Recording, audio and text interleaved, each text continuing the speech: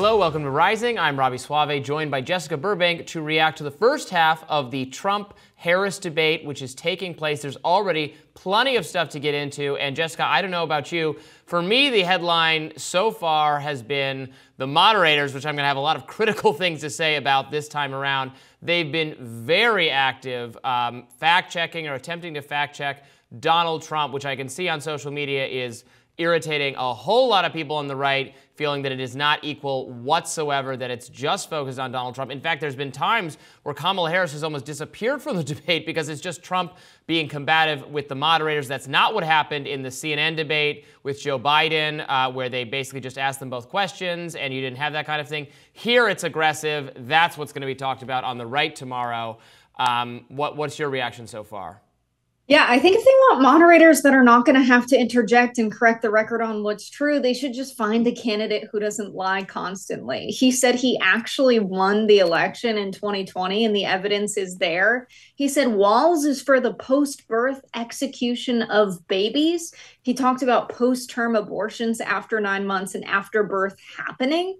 That doesn't happen in the United States. They had to correct the record on that. He's saying people don't go to Kamala Harris's rallies and she's bussing them in from other states because no one would want to go otherwise. He talked about dogs being eaten in Springfield. That's a story we debunked earlier on the show today. Well, and he got that wrong, actually, because the allegation was not that they were eating dogs, but that they were eating cats, which prompted all of the cat memes on social media. Of course, the actual truth is that there is not an allegation of a cat being eaten by a Haitian immigrant. What the residents of the town were complaining about is wildlife, ducks being killed by the immigrants, and there are reports of people saying that, not eating people's pets. So he didn't pay attention to the meme enough. Yeah, I guess not. He talked about the FBI reporting that crime is down, that's actually wrong and not factual. He talked about the fact that he believes the president and vice president can sign bills into law without Congress. So he said a lot of things that are just plainly not true. He's defected to answering with the same old playbook on tariffs. He says China will pay for them rather than the American people. Same playbook saying Mexico is going to pay for the wall. And so we're seeing him running 2016 over again when it didn't work when he ran it over again in 2020.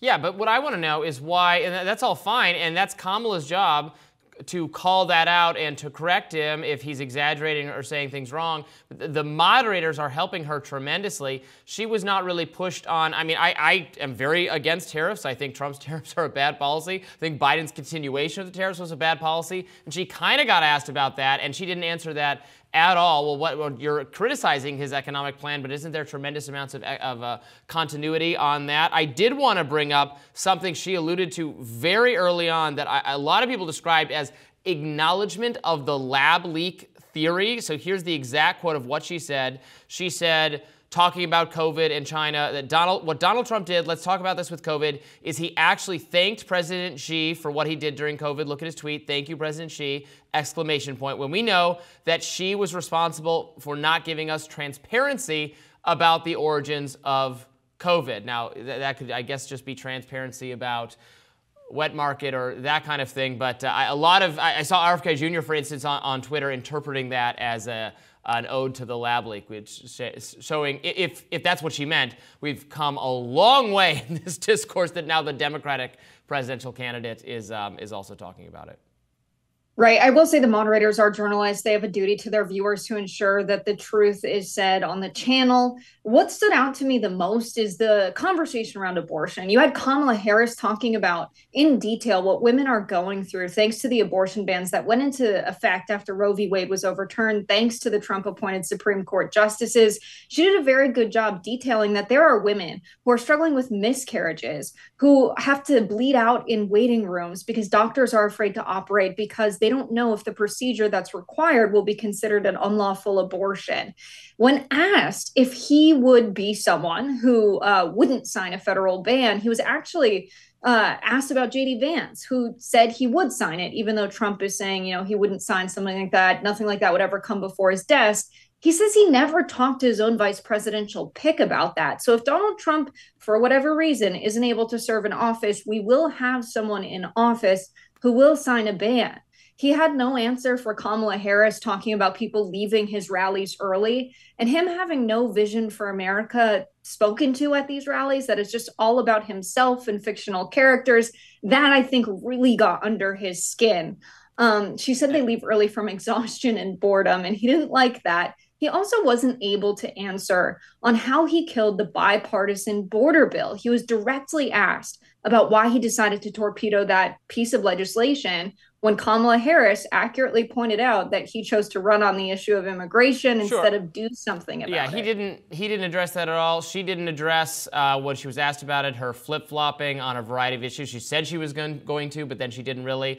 And look, I don't agree that it's the moderator's job to, I don't think they should be engaged in nearly as much fact-checking as they're doing, because it's coming out totally biased that Donald Trump has to debate 3 people at once, and the moderators have tremendous power to, as soon as he stops speaking, they go, we just have to correct because that wasn't true, and they say that. They're not doing that to Kamala Harris. I think the hands-off approach that, for instance, Jake Tapper and Dana Bash took during the first debate was far superior to what we're witnessing here, and there's going to be, but it's having an effect. I agree that it's working to hurt Trump. He has been somewhat rattled so far. Kamala has lured him into a couple, areas of discussion that are not particularly productive for Trump, talking about, yes, for instance, the rallies and that kind of thing, having him talk about his business record and that kind of stuff. We're way past that. He needs to be hitting how the policies of the Biden administration have failed the country on the economy, on immigration, how Harris is a part of those policies, turn it back on that at every time. And he's allowed her to draw him into some less favorable territory. They spent a whole lot of time on abortion. Again, the moderators are really doing Kamala a lot of favors, I have to say, and it's showing. And the betting markets right now are not too high on Trump's chances to win this debate. Yeah, I think a big reason for that is we really haven't heard a solid answer on what his vision is policy-wise for the country.